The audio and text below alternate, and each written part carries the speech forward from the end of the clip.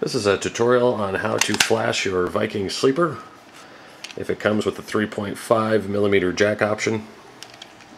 First thing we want to do is power off the controller. Easiest way to do that is just to pull the battery pack.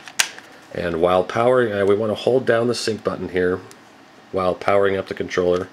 You'll see LED 3 and LED 4 turn off pretty fast. That means the controller is in programming mode. We'll just set that aside for now.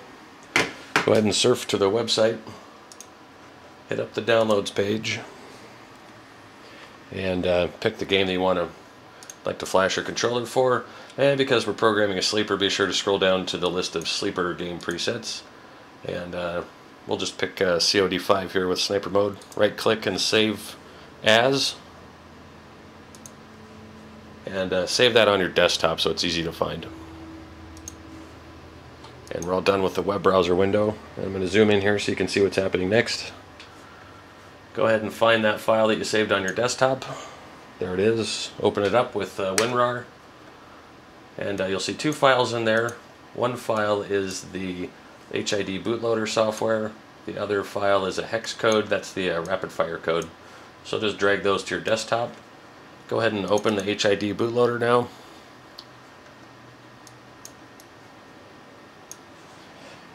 And you'll see it says device not detected, so we are ready to plug in our controller to the PC. Go ahead and plug the other end of your 3.5mm cable into your PC right now. And grab the controller, it's still in programming mode. And go ahead and just put the jack in.